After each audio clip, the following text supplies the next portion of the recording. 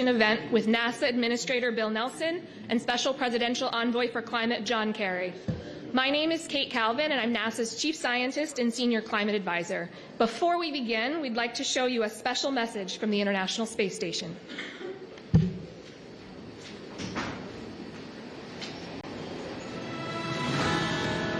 Greetings from the International Space Station. I'm NASA astronaut Jasmine Mogbelli. When I look down on Earth from 250 miles above, it's clear how interconnected we are. We orbit the Earth every 90 minutes and can see how our planet is changing, from increased extreme weather, to hurricanes, to shrinking glaciers and ice cover. Through instruments on board the International Space Station and our fleet of Earth-observing satellites, NASA and our partners are observing our planet and the effects of climate change and making our data free to the world. Our missions help gather information about rising seas, greenhouse gases in the atmosphere, global surface temperatures, the warming ocean, and plant and animal life in a way that you can only see from space.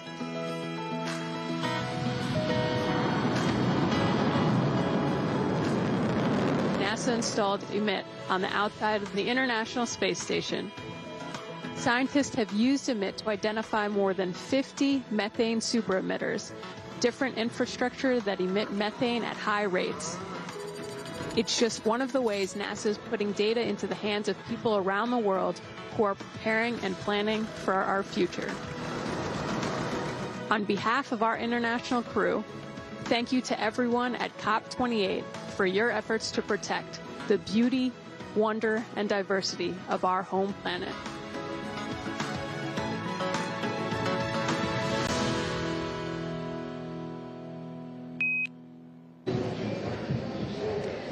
And now I'd like to welcome to the stage NASA Administrator Bill Nelson and Special Presidential Envoy for Climate John Kerry.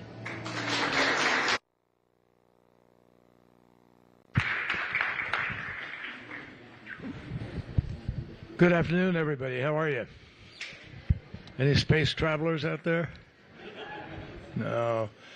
He's a space traveler. My guest, our guest here today, or my cohort here today, he and I served in the United States Senate together for quite a few years, and he represented Florida back when Florida was sane, and get in trouble for that one, probably.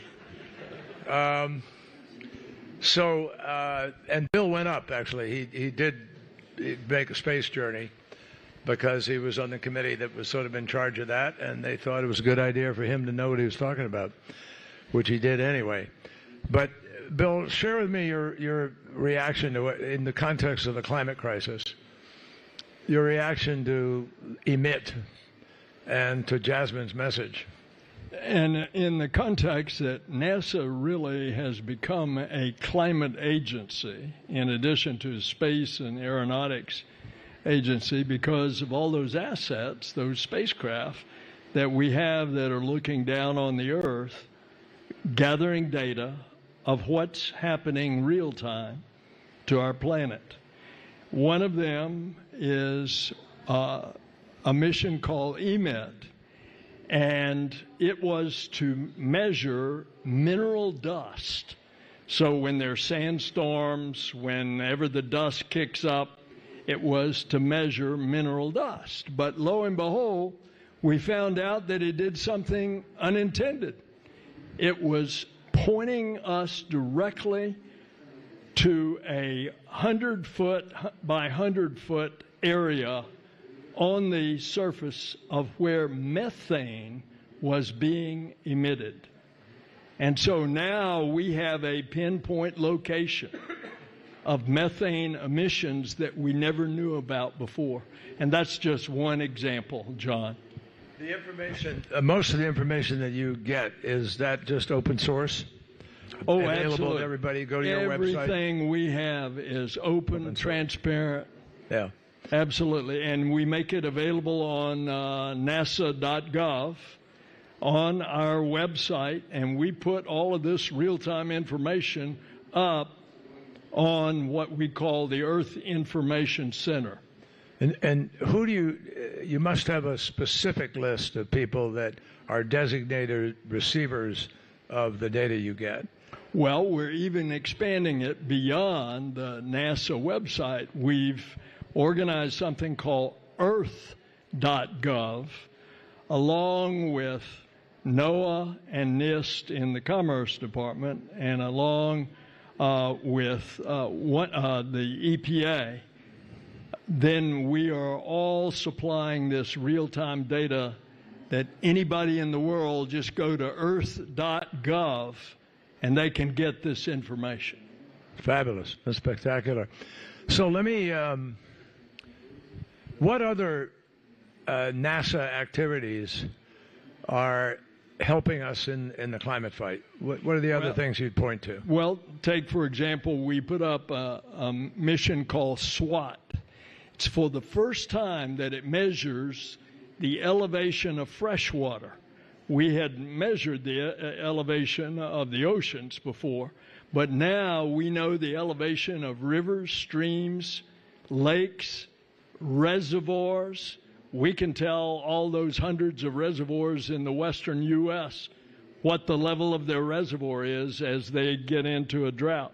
On a daily basis? On a daily basis. Or actually an hour and a half basis or something. Let me ask you, this is a Herculean task.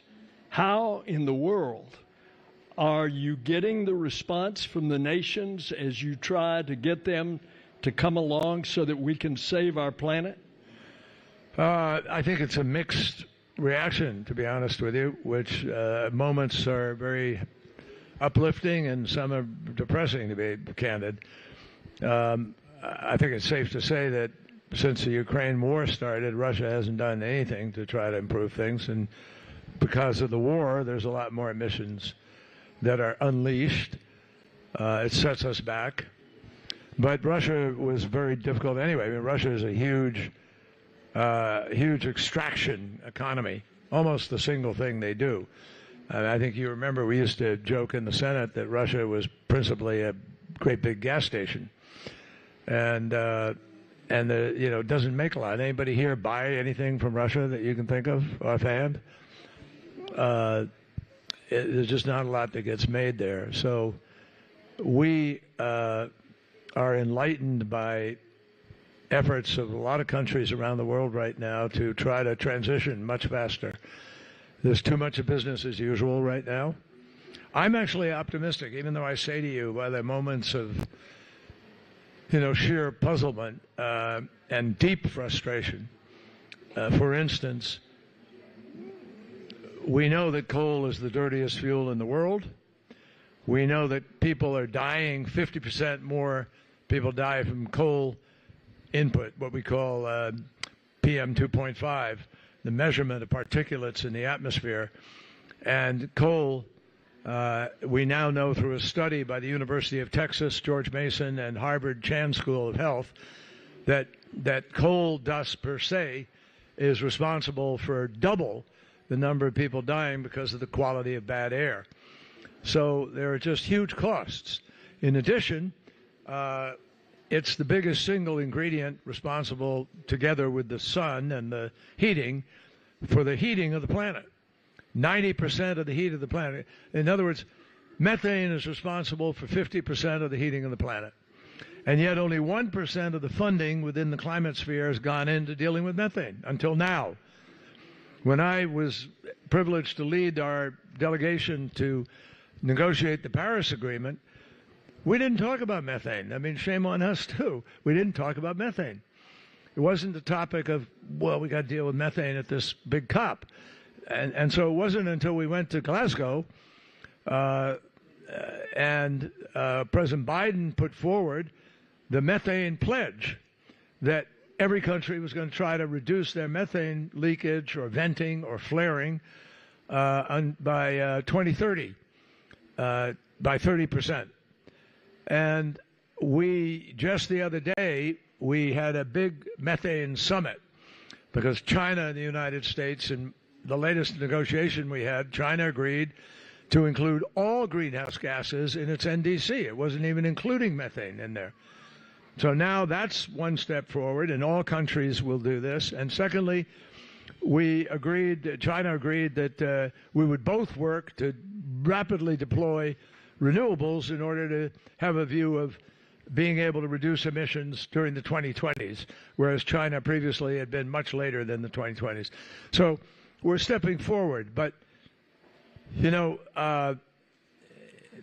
the IEA has told us that if we do everything we said we'd do, we promised in Glasgow, and if we do everything we said we'd do in Sharm el-Sheikh, we would hold the Earth's temperature increase to 1.8 degrees on Glasgow, 1.7 degrees on Sharm el-Sheikh, which tells me and should tell you we can win the battle. It's just that we're not doing it. We're just not doing it. That's right. And by the way, I want you to know that John is not a Johnny-come-lately to this issue. He was the principal person in the United States Senate that was going after climate change. So bless you for this continued public service. How are you doing with China? Well, we talk. I mean, you can't get much done with a country if you're not talking to them. And so we actually sit down, and Xie Zhenhua, who is the Chinese special envoy, he and I have known each other for 25, 30 years. And I appreciate your flattery that I was the only guy dealing with this issue in the Senate after Al Gore left to go to the vice presidency, because Al obviously did an enormous amount. And a group of other senators did, and you know them all. But the key now is that China has a lot of coal coming online, and Asia writ large has a lot of coal coming online.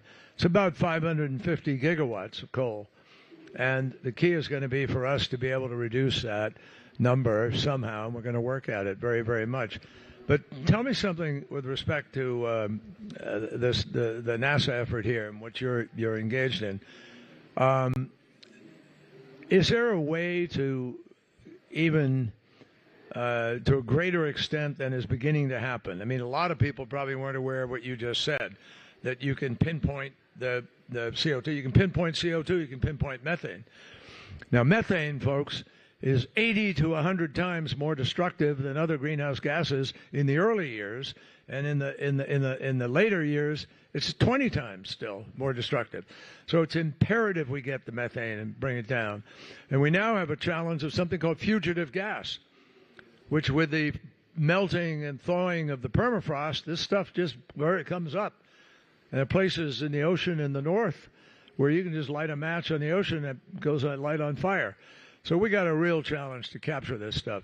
Can you up the level to which NASA is tracking and exposing? And particularly, for instance, I know that on the front page of the New York Times, I think this past year, there was a big purple glob in the middle of the paper as they pinpointed probably your picture of a super methane leak. And I wonder if we could do more, because a lot of companies, global companies now, their footprint is also traceable, correct? So this will be a situation where you can run, but you can't hide. And that's going to create an opportunity for broad public accountability in ways we haven't had. Talk to us a little bit about that. The short answer to your question is yes, we can offer a lot. The longer answer is that we are putting up 4 great observatories, the first of which is coming in a few months. With those 4 observatories and the 25 spacecraft and instruments up there on the space station that we have now, we will have a composite 3D picture of precisely what is happening to the Earth, including all the greenhouse gases. Updating it daily? On a regular basis, all day. Every hour and a half. Wow. That a satellite revolves around the Earth. Yeah. That will be the update. And we're going to give you the information for the leadership of nations to understand that you've got to be able to do something about this, because this is the only home we have. Yeah. And, John, it's so beautiful, but it looks so fragile. Mm. Well, that's a great note to wrap up on, folks. This must be old Senate Day in Dubai, because I have to go over and do a thing with Hillary Clinton over at the other place. But really, that's an eloquent note on which to end. It is fragile. It is surely beautiful. That's one of the most famous, iconic pictures in the world.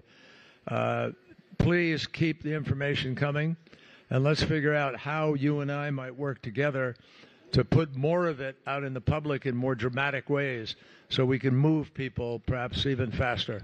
Fair enough? Ladies and gentlemen, Secretary John Kerry. NASA Director Bill Nelson.